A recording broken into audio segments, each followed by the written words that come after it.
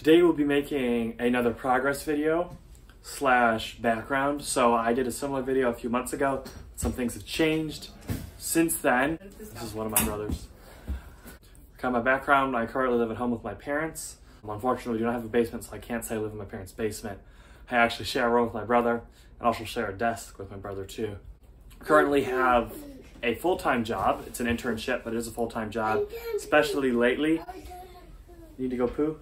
So anyway, as you can tell, I have 6 brothers and I work full-time job. So that's been kind of getting my school a little bit, but it's a remote job, so it's not as hard as somebody who has to actually lug their butt over to work. I've been homeschooled, was homeschooled, whatever the correct adjective or tense for those words are.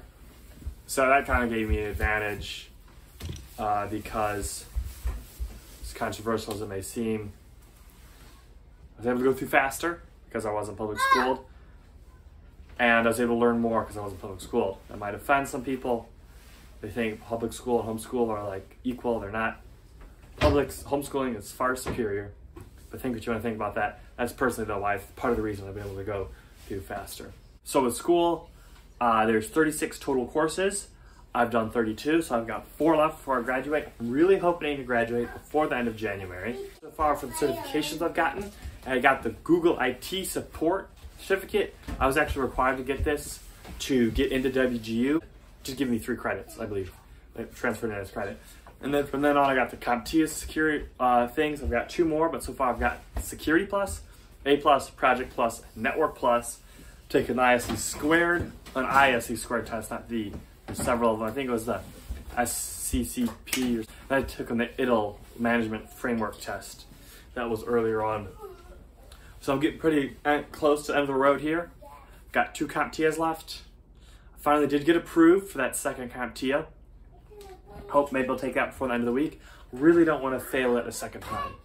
That would be, the first CompTIA I took, A+, the first part of A+, I failed it twice, 2 times in a row, and that was really discouraging. It took a long time. And so this is actually the first time I failed a CompTIA. Security, Project, and Network Plus. All passed on the first try. So I'm really hoping that I only fail this test once. Whatever, I talked about that in my last video, not how close I was there. So thank you guys for watching, and don't let the wolves eat you.